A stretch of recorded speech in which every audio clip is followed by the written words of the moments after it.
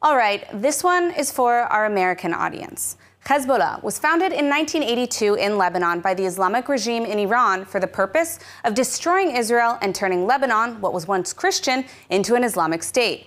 That same year, the president of the American University in Beirut was kidnapped by Hezbollah.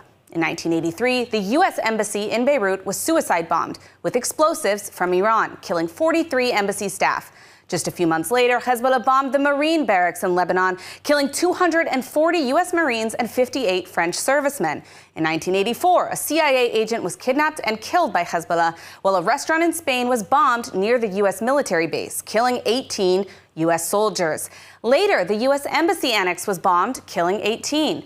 From 1985 to 1996, Hezbollah hijacked a commercial flight, abducted and killed Lebanese Jews and Saudi diplomats and a U.S. colonel in the army.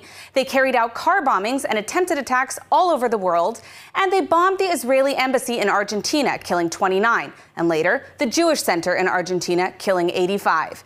In 1996, they killed 19 Air Force personnel stationed in Saudi Arabia, injuring 374 more.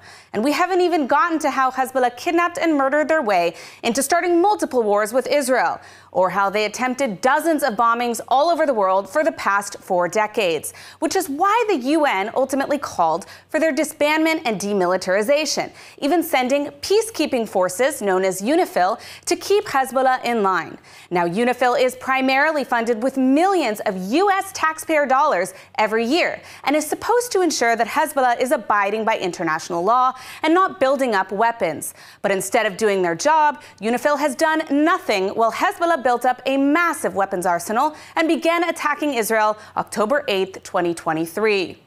With the money of the regime in Iran, Nasrallah created a state within a state, occupying Lebanon and terrorizing the Christian community along with other Lebanese communities. Hezbollah aren't freedom fighters, and they aren't advocating for Palestinian liberation. They're a brutal, violent terrorist group that actively slaughters American citizens around the world.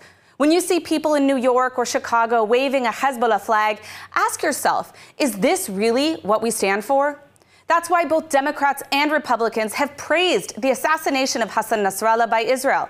And if you're an American, it's why you should too.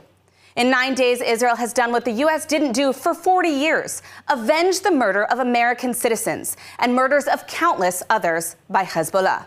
Whether you like Israel or not, the truth is the entire world should be thanking Israel for their decisive action in Lebanon.